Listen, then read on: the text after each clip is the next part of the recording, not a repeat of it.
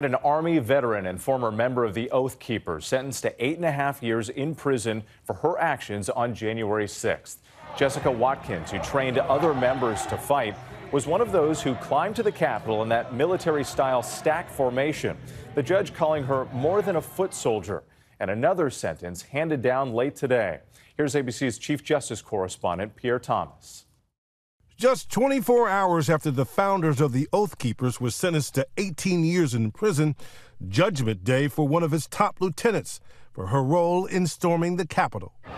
Jessica Watkins was part of that infamous unit of Oathkeepers in helmets and paramilitary gear seen marching up the Capitol steps.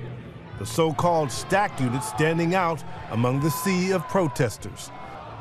Tonight, Watkins sentenced to nearly 9 years in prison, the judge citing her role in training Oathkeepers to fight.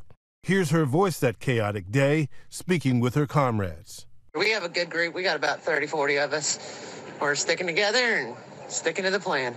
We'll see you soon, Jess. Airborne. After that, brother, Godspeed and fair winds to us. Amen, sister. Stay safe. Today, Watkins tried pleading for leniency, tearing up before the judge, saying she was just another idiot running around the Capitol, acknowledging my actions and behaviors on that fateful day were wrong and, as I now understand, criminal. But the judge at sentencing saying Watkins was far more than a foot soldier. While acquitted of seditious conspiracy, Watkins was convicted of obstructing a government proceeding and of conspiring to block Joe Biden from the presidency. Another Oathkeeper, Kenneth Harrelson, seen here near the stack unit, today sentenced to 4 years in prison.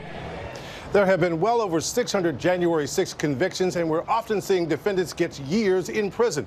DOJ working hard to send a message of deterrence. Whit? Pierre Thomas reporting from Washington. Thank you.